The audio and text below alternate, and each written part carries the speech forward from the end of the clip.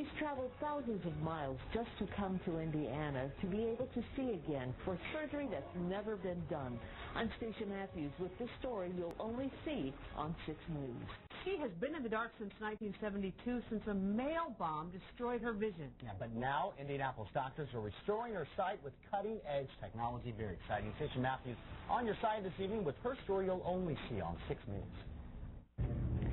35 years ago, the unthinkable happened. A bomb arrived in the mail and blew up in the hands of a young woman. The explosion blinded her in one eye, left the other severely damaged. Well, now a groundbreaking procedure here in Indianapolis is bringing her out of darkness. Finding this opportunity now is so exciting. I've waited 34 years, really. Debbie Bailey could barely see out of her left eye.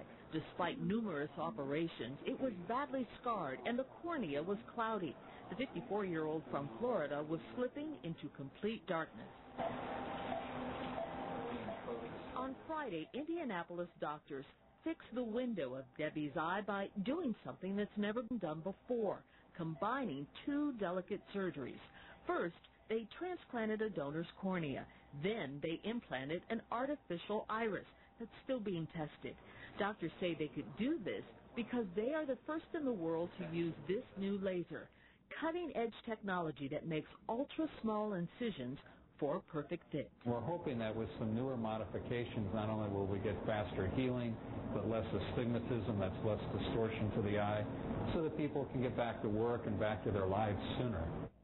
Debbie has her sights set high. Well, looking at my children's faces and enjoying the sunset at the beach in Sarasota that I've missed a lot in the last few years, and very simple things. Looking up at the stars at night would be nice. Stacia Matthews, 6 News. And Debbie's eye should heal in about 6 months. Dr. Price says that he hopes the FDA will sign off on this procedure this fall. We hope so.